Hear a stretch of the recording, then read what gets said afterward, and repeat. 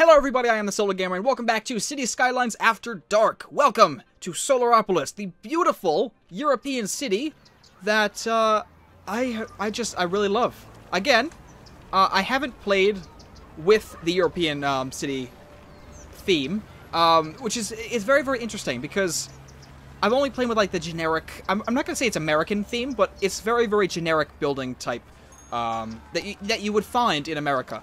So playing as the European, theme, it's really, really interesting. I like it a lot. I do. Now, I'm not sure if the buildings necessarily reflect all that, but definitely the public services and, I mean, some of these buildings look European, like I said before. This one does. This one definitely does with all the random colors on it. Yeah, I don't know. Maybe. We'll see. I mean, what would be really interesting is if they're going for these themes, is I would really, really like to see like an Asian theme. An Asian theme would be amazing. As well as like an African theme or a Middle Eastern theme. I mean, that would be amazing to have those. Now, SimCity actually had the European theme before as well. But if City Skylines kind of takes that one step further and goes Asian, Middle Eastern, African, different, countries here and there for themes, that would be absolutely amazing. Seriously. And you'd definitely have my support for, well, you already have my support, but you'd have more of my support. Alright, so what are we doing this episode? Well, we're going to go ahead and expand the residential section, and the industry section. So I was going to take this tile over here to actually start work on my permanent city, but I think I'm going to have to take this because I kind of boxed my industry into a corner, which is not going to work out for me. So let's go ahead and do this. Buy this 2,500 ducats, city bucks, dollars, whatever it is. I actually don't know. But yeah, we'll do that. Let's go ahead and expand this outward. Okay, let's go and make this perfect. There we go. And again, on this side, we'll only do 2, just for the time being, but we'll keep that expanded so that we can keep adding more if we need to. And over here is going to be an issue. Because this. We need to work on this. So if we do that.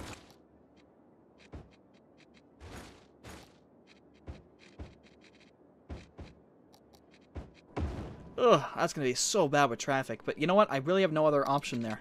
Okay. Switch that to directional with the update tool. You just right-click on these guys and it changes the direction. And we'll just go from here. So we'll come all the way down. And then we'll go ahead and do the rotation tool. And then just do that little, yeah, that little snippet right there. That should be fine. I mean, the real issue with, oh, are we doing this? Ah, crap.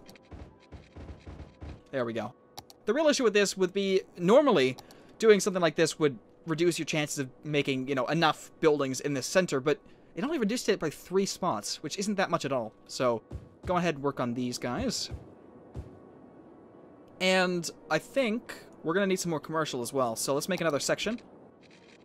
Again, this is all temporary. This is not staying. This is like a FEMA camp, if you will. A very large FEMA camp. These guys are going to move into the permanent city, which will be spanning this entire area, but it will look a lot nicer than this. The one problem that I find with City Skylines, or any city building game, is starting your building off. You can't really future-proof things in the very beginning, or else you'll waste your money. So I find that doing this kind of temporary camps, or temporary stations right here, are actually a lot better. Alright, there we go. Perfect. We'll make commercial in these 2. Yeah. Crap. That's fine. We'll leave it like that. Alright. Oops. We'll get rid of you. Yeah, you need more workers. I know, they're coming. Wow, they really are coming. Holy crap. Wow. How's your electricity? Let's build another wind turbine. Over here. Oh, water. Thank you for reminding me, guys. You're probably dehydrated, and that's why you're asking for it, but actually, no, you probably just want to take showers. That's... You needy little people. You can go to the grocery store and buy some bottled water. You don't need, you don't need me to give you piping. How dare you? Alright, let's just go out from here. Perfect. We will... Well, we don't need to work on the other industry right now, because there's already issues in here. Dang it. We will need some more commercial, I think. Oh, a tiny town, which means that we've reached a population of 1,300, which is perfect. So we've unlocked new services, decorations, so parks, level 2 unique buildings. We'll take a look at those. New policies, all of these great policies, and a high school. Again, European themed. I don't know why I'm still on that. I don't know. I really like it. Unique buildings. What do we unlock? Oh my god. Wait a minute. I think it did change it. Right? Because 600 city service buildings? Oh my god. But I want Amsterdam Palace. So, did it change the unique buildings for us then? Yes, it did! We have the London... Oh my god, that's amazing. Holy crap. So, apparently, the European theme also changes the buildings in here. Well, some of them. Like, I think the cathedral was already... Well, I don't know, actually. I haven't really looked at it, but yeah, you got the gherkin, the beautiful egg-shaped kind of... What's that style? They make, like, porcelain eggs like that, too. But anyway, it's in London. You also have the Amsterdam Palace, of course, in Amsterdam. Department store, of course. Wow. Very nice. City Hall.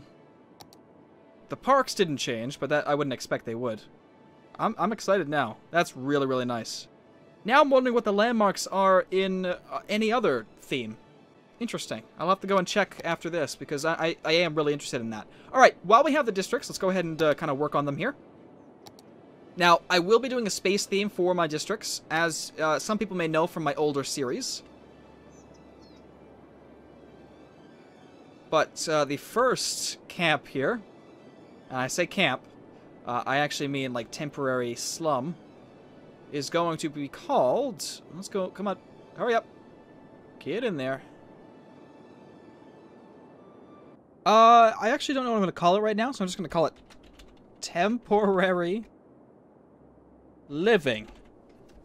Sure, if you guys can think of a better name than that, I really can't think right now. Something that involves space, but also temporariness. Yeah, I don't know. I'm gonna stop. And over here, of course, we will just make this the smog zone, which is what I like to call the industry, because, obviously it references the Twilight Zone. And we'll keep the smog zone for the actual city as well. Nope, not solar. Smog zone.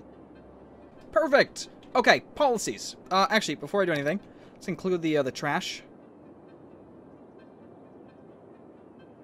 We'll fix that once we finish this little area in here. Alright, smog zone. Let's see, what are you going to do first? I think we're going to do the power usage. So essentially we're going to make them watch their electricity usage by giving them meters. And this is going to moderately reduce electricity consumption, which is perfect. We'll do that in both these places here. And good to go. Alright, and we're just letting these guys build up now.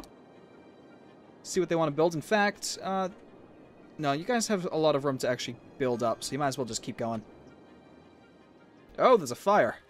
Do we have any more services? Yes, a high school. Alright, we'll add that over here. Oh, that's humongous. Holy crap. What? Why is it so big? Okay. We'll have to add our own section for that. Like that. And then add these over this way. Alright. That's that. That's that. Again, we're going to do that road thingy. There it is. That kind of screwed it up a little bit more, but that's alright. It's a small little area. We're actually not going to build in it right now anyway. We do need more commercial, though, so build over here. Thank you very much. Alright, what do we have for industries here? So, Big Bite is obviously a big chain, and instead of combining this all into one gigantic building, they decided they needed 3 separate lots. Very nice. The convenience store. And another convenience store, and smack dab in the middle is a drugstore, which is... Why the heck does it have patio chairs? What? You get your prescription, you walk out there, you pop them in your mouth while you're sitting down. Nice, relaxing parking lot stay. What the heck is that? That doesn't... I'm so confused. But you know what? It's fine. Okay. Health will probably need to be expanded if we're going to build residence down here. As well as fire. In fact, that probably should be expanded already. And, of course, this. We can add the TARDIS somewhere. That's not a... There's the TARDIS. We'll add the TARDIS in. Right smack dab in the middle here, because why not? The TARDIS lands where it wants to land. There we go. Perfect.